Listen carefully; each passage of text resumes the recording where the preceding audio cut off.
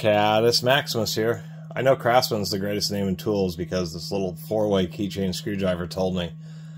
These, out of so many hand tools, the little trinket things like these 4-way keychain screwdrivers and stuff, always seem to be the hardest to find. People just never really get rid of them. I mean, they sit on their keychain, and so they really don't turn up very often, although you think they would have made a bunch of them. I have others of these. This is a Cloverleaf 4-way screwdriver. But I kind of thought that this Craftsman one was pretty interesting. There's, protos, and actually a lot of tool companies have had these. This is an old made in USA version, WF, so Western Forge made this for Sears. Pretty nice little piece.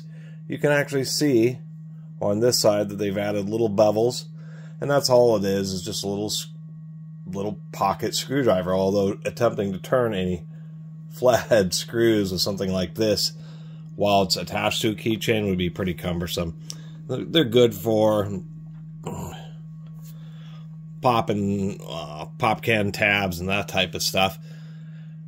Off a keychain, I tend to keep them with my wire terminal tools because that's where I found these things actually to be pretty handy. Is just the fact that it's just a nice wide surface to grip onto, and you have a variety of sizes of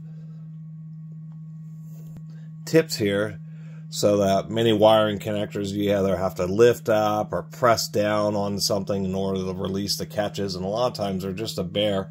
But I found that a tool like this is excellent for being able to get under or on top of the various little latches and releases for wiring harnesses. A lot of them are a wiring harness block with a press lever that makes a catch over the other side of the connector, and so you can press the lever and actually just push this under the lip of it so it doesn't want to catch, and then work the wiring harness off.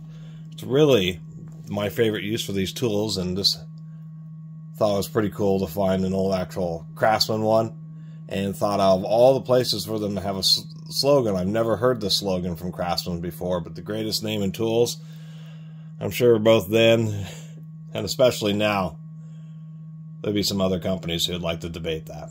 Anyway, thanks for watching. See you next time.